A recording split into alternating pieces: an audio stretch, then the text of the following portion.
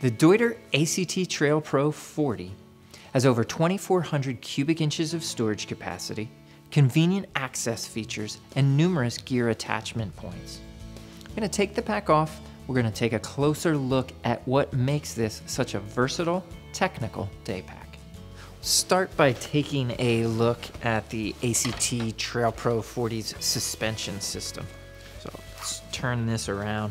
You can see the dual columns of dense foam padding here on the sides of the back panel. You've also got padded contoured hip belt and shoulder straps as well. Out of view, you do have lightweight framing to this backpack.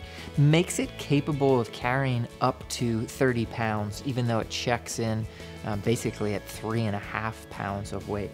So a nice lightweight, but also capable pack.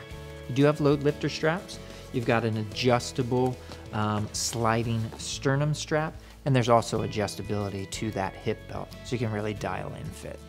Spin the pack back around and we'll take a look at its organizational features. You can see that it is a lidded top loading pack. I'll undo that front buckle and peel the lid back. I do want to mention there are dual storage options within the lid.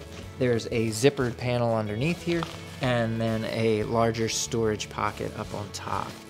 In terms of the pack bag itself, it does have a drawstring closure here at the top.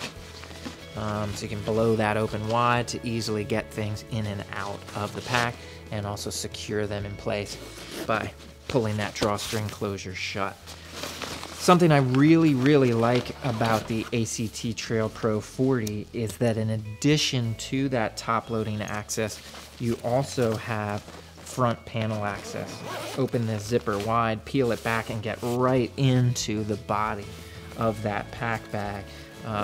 Never have to take the lid off, and you can quickly get hands on just about anything in there. So for me, that makes that a more versatile option than just a traditional top loading pack. Other pocketing here as well. You can see there's a pretty large stretch pocket here on the front. You can put all kinds of gear or layers. You might have a heavier layer, a rain jacket. You can easily get to that without having to access the interior of the pack itself.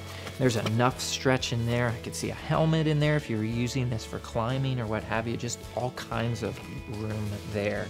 An additional zippered pocket here on the face. I've got a headlamp stuffed inside there.